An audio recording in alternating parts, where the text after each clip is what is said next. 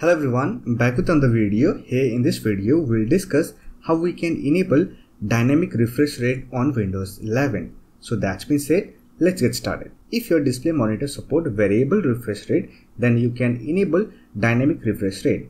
This will adjust the refresh rate according to the content that is displaying on your monitor. Now to enable dynamic refresh rate, simply right click on Start button, open Settings. Here click on System tab, select Display option, and here under Related Setting look for Advanced Display Settings. Simply open this, and now from the Select Display drop down menu, select the display for which you want to enable dynamic refresh rate, and here you will find here display information. Now on the drop down menu of choose a refresh rate, if your display support dynamic refresh rate, here you will find dynamic refresh rate option. Simply select it and it will enable dynamic refresh rate on your Windows computer.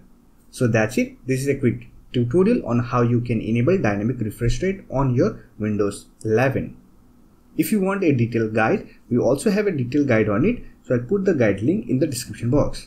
I hope this video was helpful to you. If you found this video helpful, don't forget to hit that like button and subscribe the channel for more videos like this. Bye for now. See you next video.